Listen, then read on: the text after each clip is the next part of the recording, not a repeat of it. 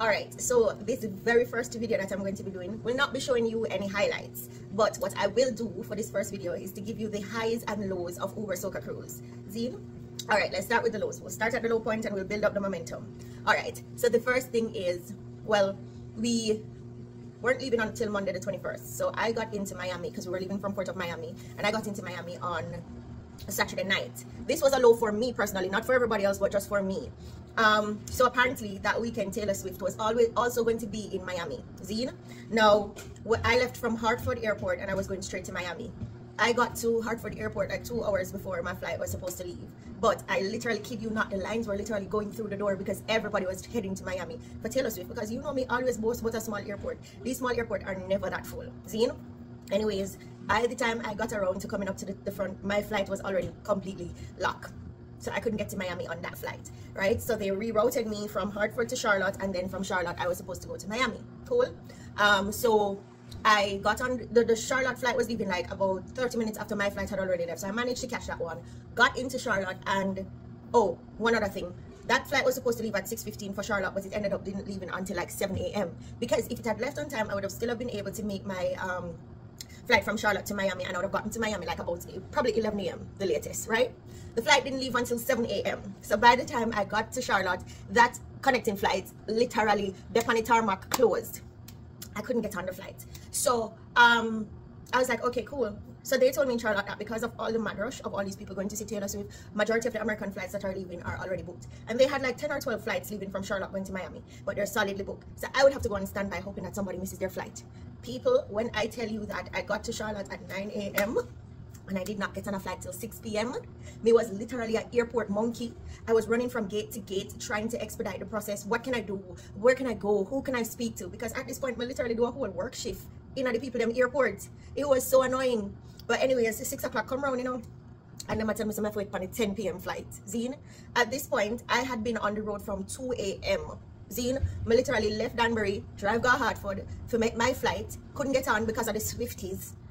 Reach a Charlotte, can't get a flight because of the Swifties. And now you tell me, so the flight I'm going to catch, I gotta have me in this airport for literally 20 hours. Now I know people have these experiences, and it's not unique to me, but trust me, when you're in this situation, but not tell them no lie. This when the 6 o'clock flight get called, I'm going to have to run from gate A's to gate E. I'm going to say everybody I get on to me, I'm stand up in a corner ball. Because the frustration lick me for 6. So I went up to the gate agent and I said to her, ma'am, I didn't book my flight by chance. I booked my flight a week in advance, right? With all of the delays that you guys are having, and because you have overbooked, which American overbook all of the flight them. Like when you look on the persons who they're on standby, you have like all 35 people await.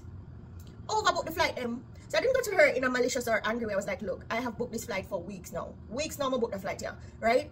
This is not my fault why I'm still here 20 hours later practically waiting for a flight. I need to get on a flight.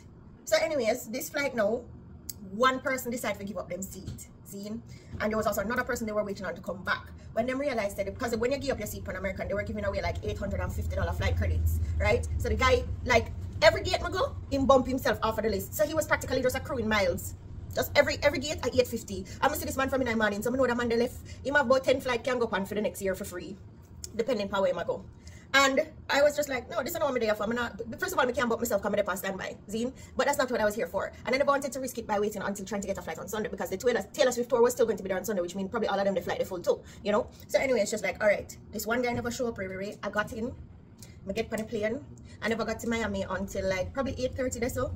Managed to, because at this point my checked bags were in Miami from 9 o'clock, because Hartford checked them straight through to Miami. And so I couldn't do no washy but just there in the airport a bit. I'm frustrated.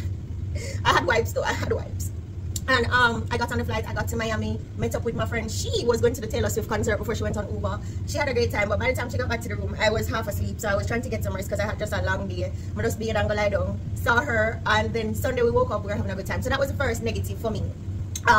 In terms of other negatives, hold on, the washing machine is very loud. Alright, so we're following up on there are not so much negatives. They're more so the lesser experiences that I had. So on Sunday, me and my friend, we went to get some last minute essentials from CVS, you know, walking around, checking our bags, make sure we have everything ready because the cruise wasn't going to start until Monday. We were staying in Aloft, Brickell. They were okay. Aloft, I think, is owned by Marriott, which remind me I need to sign up with Marriott so I can start accruing these points, because these hotels will give you a lot of services if you're on their point system, similar to how airlines do it. And I know I'm late to the show, but I'm going to start now. Aloft was okay. We didn't really have room service or anything like that, but they were very nice. The customer service was very good, and I know they had a lot on their plate because it was 3 hotels that were accommodating the Ubersoca guests, and it was like 2,700 of us on that cruise. So like, give or take, if even 1,500 people were staying at 3 hotels, you know that would have been a lot of people, right? But the customer service was on point, I can say that.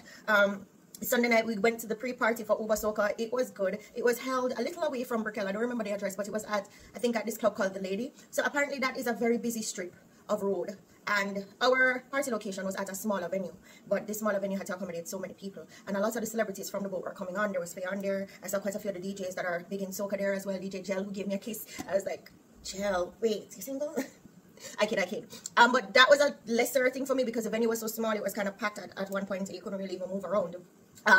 Monday, in terms of a lesser experience, was we had to wait a little bit, but it wasn't an extra long wait where we were uncomfortable. There was soca music playing, you could have drinks. We had to go through the customs and border patrol, as you know, and checking in was hassle-free. There was this older lady there that checked me and my friend in. I don't remember what her name is, but she was like an older lady. She was one of them seasoned lady who was no nonsense, but she was such a nice little presence. Like, she reminded me so much of my grandmother, and we were just vibing with her and laughing with her, and she was to the book, to the tea, but so friendly. That's not a lesser experience, guys. At this point, I'm just walking through the experience with me because this doesn't seem like me. I don't know lesser experience, right?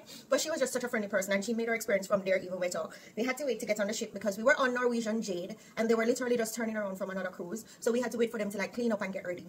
That wait time was like 2.5 hours, so it wasn't too bad because we got there at about we got to the ship port at about 1 o'clock, and by 4 o'clock we were on the ship. We didn't have our luggage with us because they took our luggage, and so they told us that they would have them delivered to the room. I would say by about 6 o'clock, 7 o'clock we had our luggage, so we were able to get into the room, you know, kind of relax for a little bit, go out, have drinks, meet people until our bags came. So that was fine.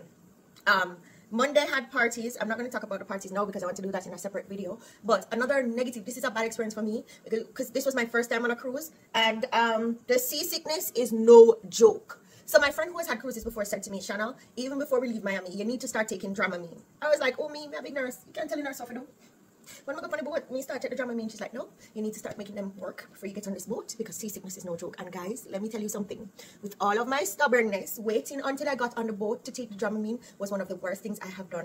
I should have started with Dramamine so it could get into my system early, because on Tuesday, when I woke up and that vertigo hit and I'm staggering like I'm drunk, but I haven't had any drinks, and the nausea, I was about to say morning sickness, the nausea and the seasickness kicking. By the way, I do not have morning sickness. I tell you, say, roll me in a one barrel down the hill and I wouldn't know nothing different. I sick like a dog. I was throwing up. I was having diarrhea. I couldn't stand up straight. My head just a wobble. My friend is like, let's get you on the upper deck. You need to see the horizon. You need to get the fresh air in, or else you're not going to feel better. And I'm literally curled up in the bed like this. I'm like, I cannot move. I can't move. My head can't lift up. Anyways, I managed to drag myself out of bed. And this like is about 1, 2 o'clock in the afternoon now, because every day they have theme parties. So the pool parties in the day start at like 1 p.m. and then the night party start at like 9 p.m. So this pool party was called Atlantis. So I put on my Atlantis outfit and I stagger go up on the upper deck, get some fresh air in, and that's when I actually started to feel better. So she did have a point, and my nurse's skills never kick in there. So by the way, I will tell you that I must apologize to her openly. Christine, I apologize to you, because nurses make the worst patients, and I would never take any telling from her, because I hate people fussing over me. I'm not used to it. I've been an independent from the day I was born. I just think me need to take care of myself, or you can't tell me what to do better than I know what to do. And she was really trying to take care of me, and I was just like, girl, put a sock in it, leave me alone. But she still stuck by me. And Chris, this apologies for you, and I would also like to thank you. And thanks for being so gracious, because if I did meet up on the other end, would I cuss off the person and tell them for going about them business, go dead a bush, because may I try help you and you'll be stubborn? Thank you, love. Yeah, so the seasickness was absolutely the worst part of this trip. But you know what? With taking the Dramamine, it started to subside. So by Tuesday night, I was good for the road again. And that's basically all the negatives I can think of from this cruise. I don't know that there were any others. Don't know. Next video, that video is going to be the positives of the trip, okay?